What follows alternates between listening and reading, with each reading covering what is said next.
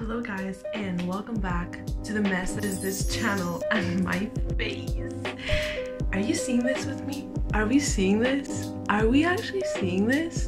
Disgusting! They said quarantine was a time to glow up. It's not happening. So what's up? What's up? Today I was thinking of doing a different video. You might be wondering, what's the special occasion that you change into summer pajamas?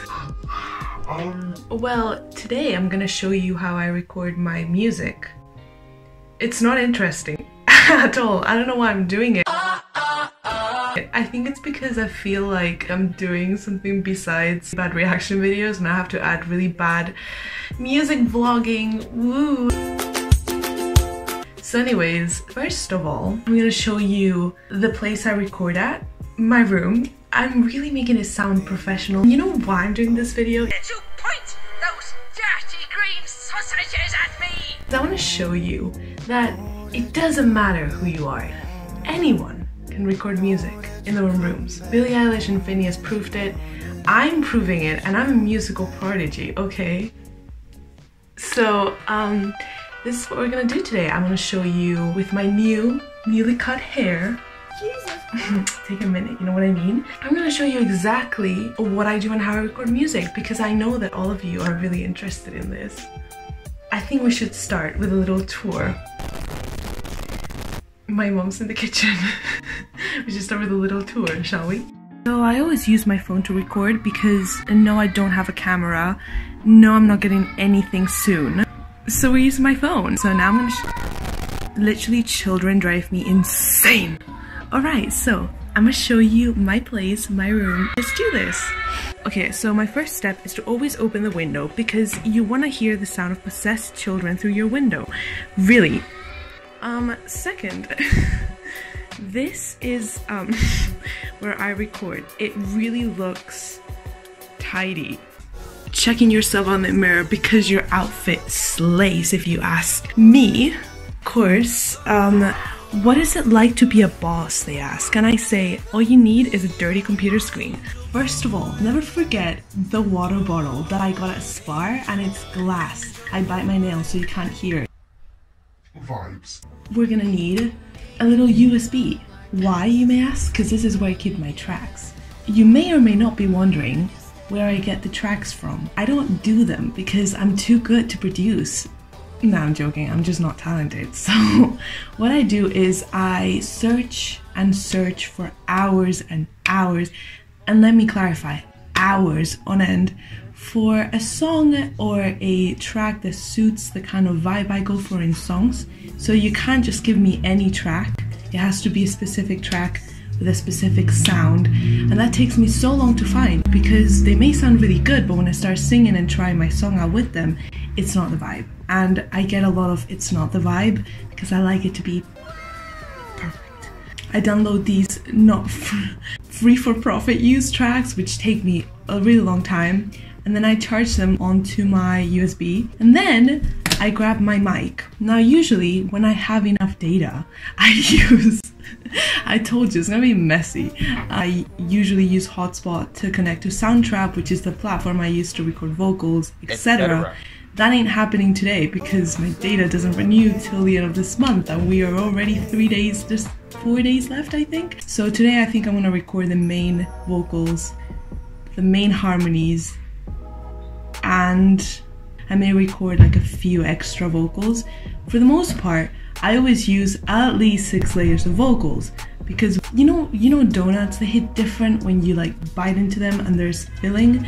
It's like that with my songs. I like them to have my voice everywhere. You don't want to escape that nightmare. I use this mic, which was a birthday gift, and let me tell you, it's one of my best birthday gifts. That and a pair of rollerblades, because I'm not rollerblade girl for no reason. I have been rollerblading for 7 years, facts. And I have really good skates that I'm very proud of owning, so just thought I'd flex that way. And this was a gift for my birthday. I love it. I don't care if it's not like, oh, it's not like this XYZ mic. I don't care. This is such a good mic for me. The thing I love about this mic is that it has this reverb kind of on it, so when you sing it sounds kind of echoey, which I love. And then usually you have to plug in like a pair of earphones. Now all my earphones are broken because I use Bluetooth headphones because I'm going to the year 3000. So I use these now, which I bought, and I bought them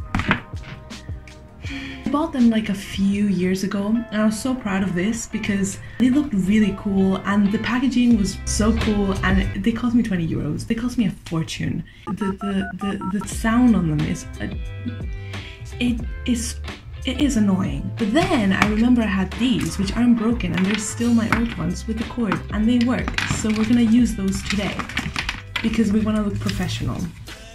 So Jesus Christ. I don't know why I told you the whole story about the other ones.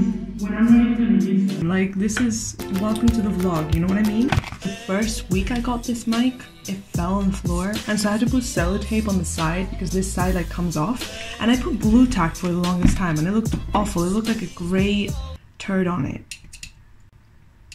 Really, I'm a classy girl, you know what I mean? First step.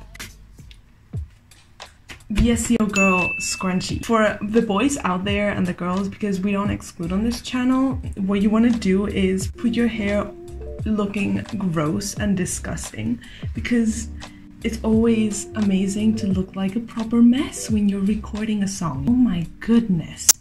Jeez. Now I'm gonna grab my book because I'm using my phone, which is counterproductive because I have most of my songs in there. It's really not. I listened to like a song of this and I really liked the vibe because it really suited this one song that I wrote. And I thought, hey, I could use it for that one because let me guide you through my process of writing, shall I? This video is all over the place. So my mic isn't on, so you're gonna hear me just talking, you know what I mean? I write the lyrics first. So I'm always sitting down somewhere and then suddenly this one lyric will pop up in my head. Something like, I'll just be sitting reading, and I could be reading The Hunger Games for like hair. I just say something like, you said you weren't gonna leave, but you left me like this. That doesn't even rhyme, but you get the vibe. I go to my phone and I'm like, oh, I like that line. I thought you said you were never gonna leave, and then I write that down. And then sometimes, if I'm lucky, I will start writing a set of verses, and then I usually get to the first chorus, and then after the first chorus, then I have to either stop and continue another day. In total, it could take me like 10 minutes to write a song of my own because, you know, lyrics flow really easily to me. Since I was little, I've always written things.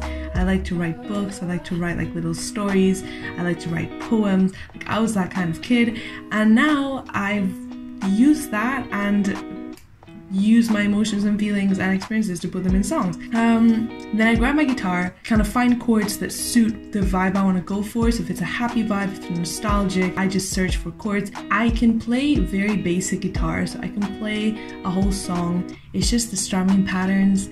You know, I have like 5 or 6 and I reuse them over and over again like a form of torture. I cannot really fingerstyle, like I know 2 songs really badly on fingerstyle style. Then, after I find those chords, I go on YouTube. Find my favorite producers that do free for profit beats because we're not about spending money. It takes me really long because I'm so specific about vibes and stuff. And then download it and sync to it. And most of the time I improvise a lot of the parts of the song that then I have to relearn. I have to relearn whatever I've improvised. That's how I do it, that's my process. So I'm gonna guide you through it today and we're gonna see what happens. I got this Get in the Car one that I loved. I love the vibe of it, so I'm gonna listen to it and see.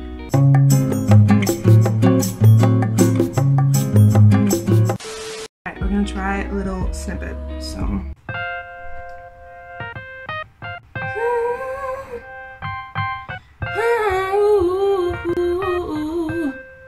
I don't know how to say this, as it might not make sense to all of those who confuse my openness. Is trying to be more than just friends, and it ain't you, it always be me. The ones to my test to be openly flirting with all the self-proclaimed beliefs.